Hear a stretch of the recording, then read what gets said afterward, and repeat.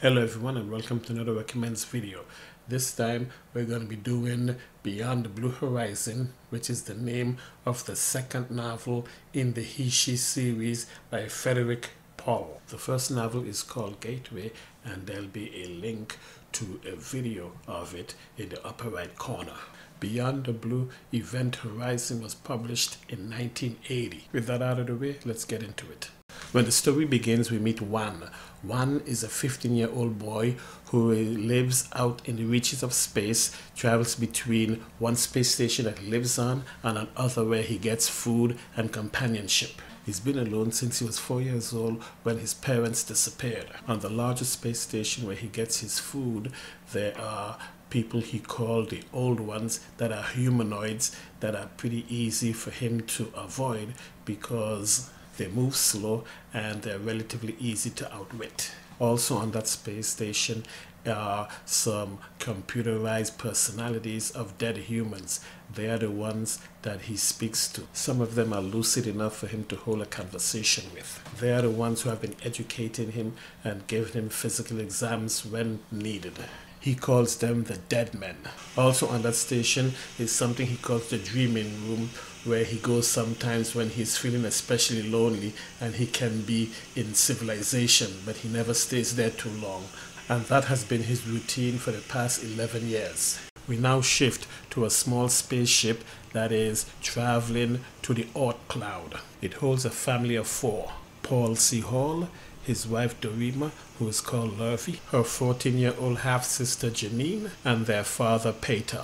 They head now to the Oort Cloud to locate and bring back a Heechee food factory. If it's a working food factory, then it would alleviate the food problem for the 12 billion people on Earth. It was discovered by a prospector who didn't realize what she had discovered and died on her way back to Earth, but her report made it. After traveling for 3.5 years, they finally arrived at the food factory and docked and got into it, walked around a bit, and then got down to work strapping on iron rockets on it to bring it back towards Earth. But they ran into a problem. The food factory was not in free orbit. It had thrust. It had very little, less than 1% of a G, but it was there. And that means that strapping the rockets onto the side of it was going to be enormously difficult, since the rockets would now weigh hundreds of kilograms.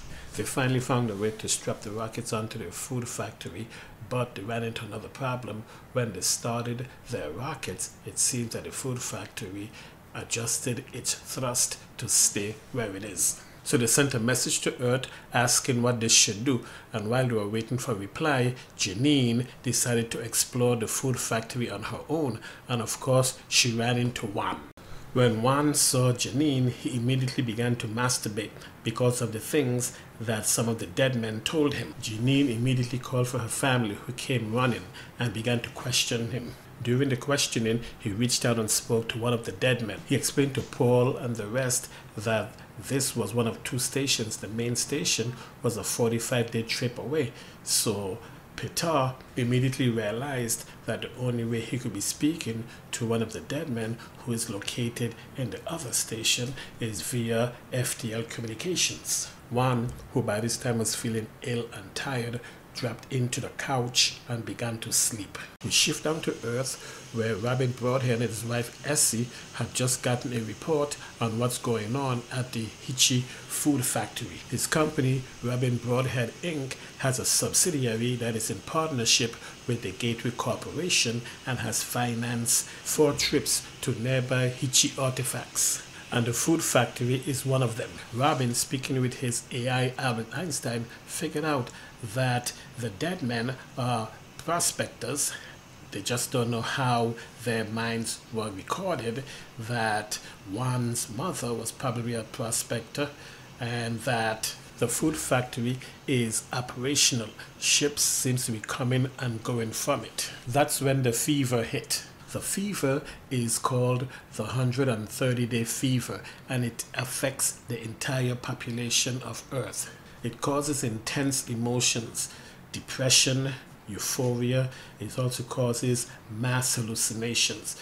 During its episodes, many people die from it, and it started unexpectedly 10 years before, and it happens roughly every 130 days. Back in the food factory, Janine was paying very close attention to Juan, and she noticed when he was getting sick, he apparently caught the flu from the family. He hopped into the couch in the dream chamber to sleep, and the minute it enclosed him was when the 130-day fever hit. She managed to drag him out of the couch, and the minute she did, the hallucination stopped instantly, and the physical effects of it slowly wore off. They managed to drag a very sick Juan back to their ship. It took 12 hours before his fever receded and he was sleeping normally. Janine was the one who took care of Juan, not letting anyone else touch him. By then they realized that whenever Juan goes into the dreaming room and goes into the couch, he broadcasts his dreams to everyone throughout the solar system, and that is what causes the 130-day fever. They explained it to Juan and told him he shouldn't use the couch anymore and the repercussions of what happens when he does. But Janine, of course, wanted to try it, and so Juan let her try it. And her family, of course, found out after she came out, and they were very angry with her and began arguing with each other. So they decided they should go with Juan to see the other station, but one person would have to stay behind for communications, and they decided that Peter was going to be the one who stayed behind. Back on Earth, this was the worst 130-day fever ever, and the death toll was the highest. And Robin's wife, Essie, was seriously hurt in this one. For a while it looked like she had died, but they managed to resuscitate her. In the meanwhile, Robin's scientific AI, Albert, had figured out that the 130-day fever was coming from the food factory. Also, the husband of the woman who originally found it, although she didn't know what it was, and she seems to have long since died, he is suing both Robin and the Gateway Corporation and anyone else involved in it so that he can get his share of the profits from that factory. So he got an injunction placed against anyone who was doing any work on the factory until the case plays out in court. And the Gateway Corporation, now that it knows that the 130-day fever is coming from the food factory, wants to slow down until they understand it better. And just as he was visiting his wife who was convalescing, another fever hit, but this time it was incredibly short. It seems as if someone is experimenting with the couch. So he sent an order to the whole family that's on the food factory, telling them to stop any use of the couch for any purpose, dismantle it if they can without damaging anything, but if they go ahead and do this again, they will forfeit all pay and bonuses. So they made it to the new space station, the one they call Heechee Heaven, and it was massive, at least a kilometer long. Juan began showing them around. He took them to the different areas: blue, green, red, and gold. He warned them that they should never go into the gold area because that's where the old ones lived, and his father had told him he must never get caught by them. He took them to where the personalized computer entities were stored, and using their portable computers they were able to ascertain that these were indeed personalities that were recorded from Gateway prospectors that had not returned from their missions. They also found out who Juan's mother was. They placed a camera in the gold sector so they could get a video of the old ones, but when the old ones saw it, they destroyed it.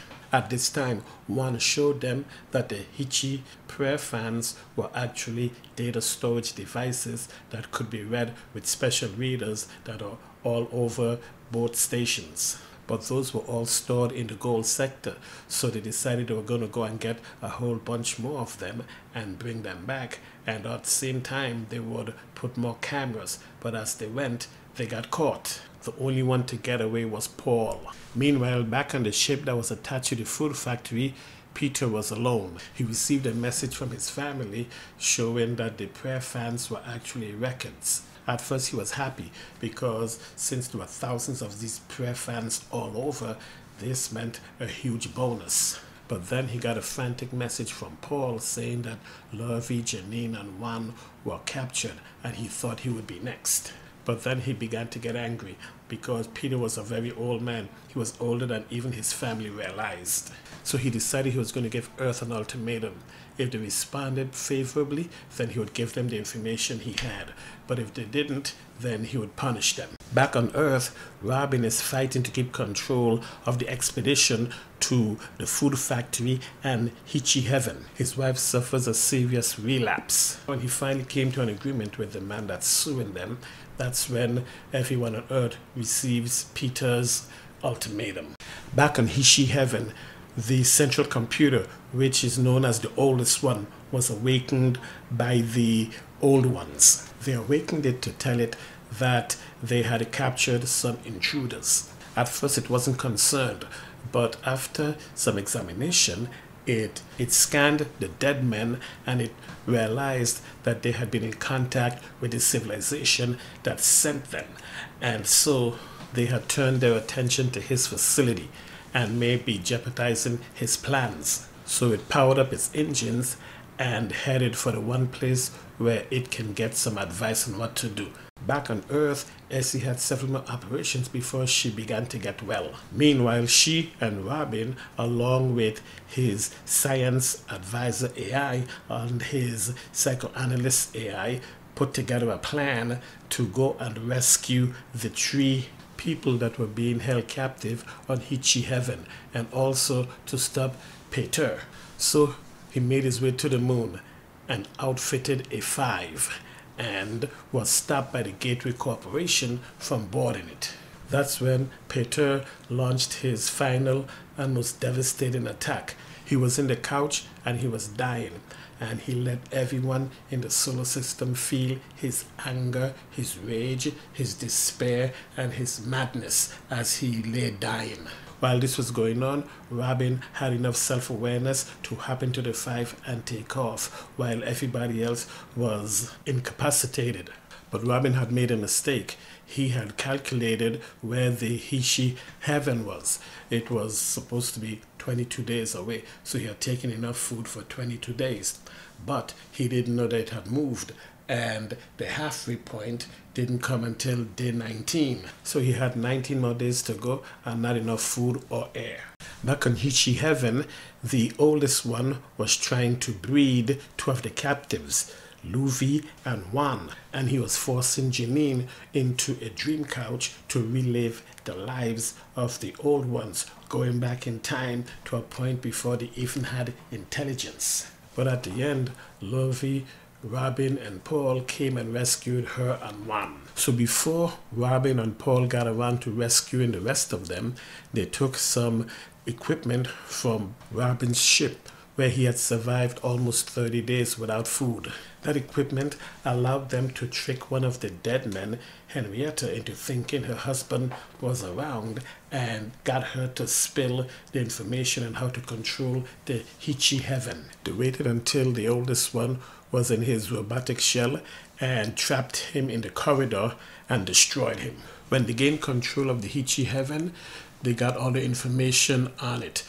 A way of how to control the Heechee ships, how to build them, and what made them go faster than light. Apparently, all you had to do was decrease the mass to 0 when increasing the speed. So Robin Broadhead became the richest man in the solar system, and the Halls also became very rich. They parked the Heechee heaven in Earth orbit. Albert, speaking with Robin, speculates that the Heechee is trying to get the universe to collapse, which explains the universe's missing mass, and that they are hiding in a black hole in the center of the galaxy until the job is done. In the final chapter, we find out that the Heechee really did go into a black hole to hide. They found evidence that out there in the universe somewhere, there was an intelligence that was re-engineering the universe to cause it to collapse.